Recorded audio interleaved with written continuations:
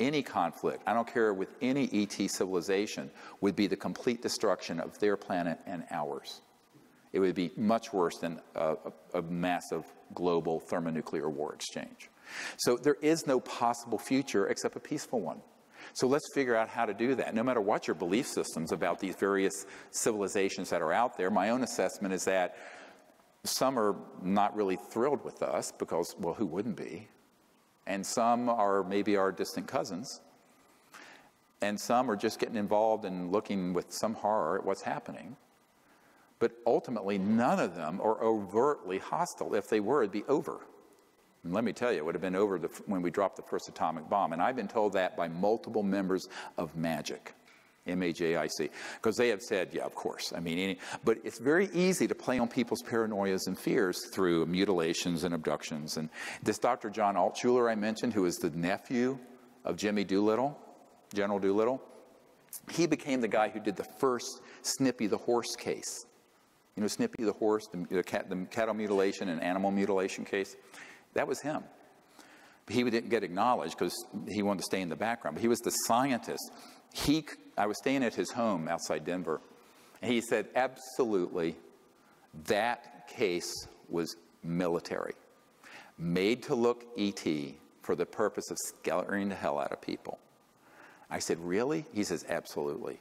And then I met with a man, it was an accidental, you know, the universe works in strange ways. I'm sitting on a flight, flying, I think from Colorado or New Mexico to the East Coast, and the guy sitting beside me says, oh, I said, well, I'm a doctor. And he says, well, what are you doing out here? I said, well, I actually do stuff with UFOs. He says, oh, you're kidding. He says, let me tell you. And he owned a 250,000-acre ranch in northern New Mexico. And he said, let me tell you what they're doing to my cattle. And he said, but it is not alien. It's humans. And he had night scopes. He was a very wealthy man. And he said, these guys are coming in there with special silent helicopters, and we have them. My military advisor was on a ship where one landed in a fog, and they couldn't see it. They said, where is it? Where is it? They said, look up, it's right above you, and there's no sound. Completely quiet. He says, and we caught them red-handed doing these mutilations on my cattle.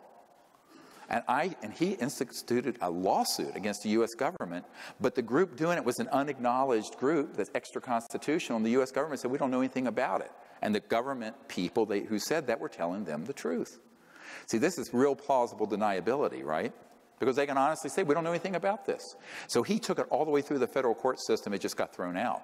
Even though he had dispositive evidence, human, paramilitary, and U.S. military assets were doing it. And, you know, I've shared this with Linda Moot-Howell and others. You know, an alien harvest, I said, alien baloney. This is being done by people who want to scare the hell out of the public. It's part of this psychological warfare that was launched in 1953.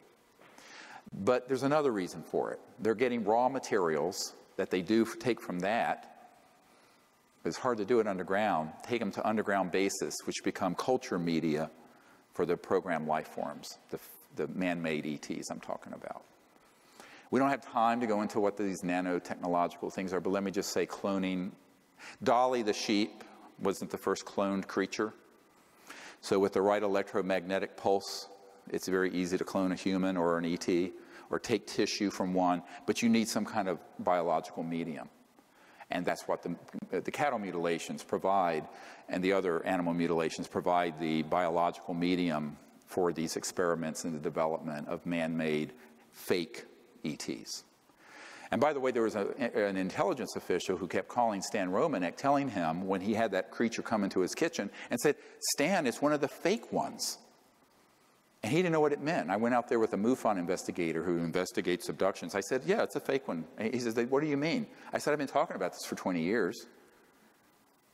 The literature is replete with the military involvement in these abductions.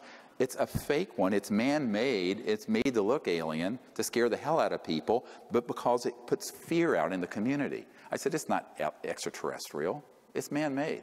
But the cattle mutilations do two things. They provide a nexus for more fear. Oh my God, not only are they abducting people, they're mutilating.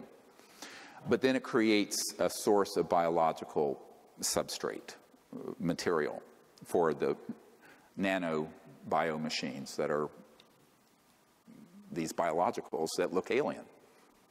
And that was because they were taking them to Dulce, which was near his ranch.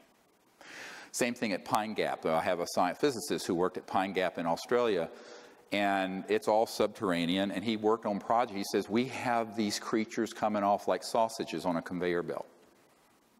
Absolutely. And I was at a meeting in Australia a couple years ago, and the Minister of Defense for Australia was there. He didn't know anything about this stuff. We had a very interesting conversation. But I said, no, you wouldn't. I said, our Secretary of Defense doesn't know about this either. But that is really what's happening. So you have to think that, well, if we can make our way through this nexus of fear and false information that has kind of colonized everyone's mind, then we can go out there with Close Encounters of the Fifth Kind teams and make peaceful contact with these civilizations. How beautiful. And that's why I tell people, don't be afraid of anything interstellar. You should be very concerned about paramilitary human. But the interstellars, not a problem. And I think you have to make a distinction. People say, well, how do you tell the difference?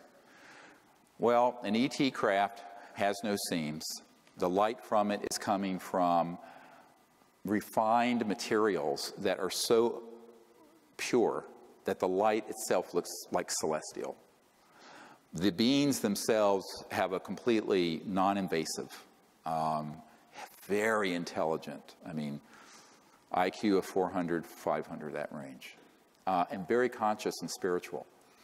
The PLFs are menacing, they're invasive.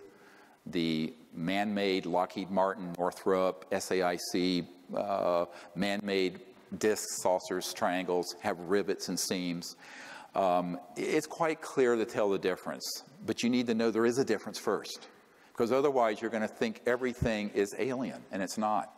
And that's why I'm doing this webinar with thousands of people watching. It's going to go up on the web. Is that the public needs to know the difference between the real and the false, and what the agenda is for the false one, and how easy it is, whether it's through a cosmic 9/11 or some other scenario, to manipulate the public into fear and get on a war footing where we then suspend our liberties, our freedoms, and spend trillions of dollars and countless lives in a concocted, hoaxed battle.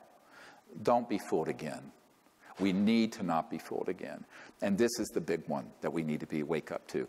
If enough of us wake up to this and then go out and make peaceful contact, then those folks who want to see us create a time of endless war can't have their way. They only succeed if you are sheeple, who are going to follow along with the conventional wisdom like zombies half asleep.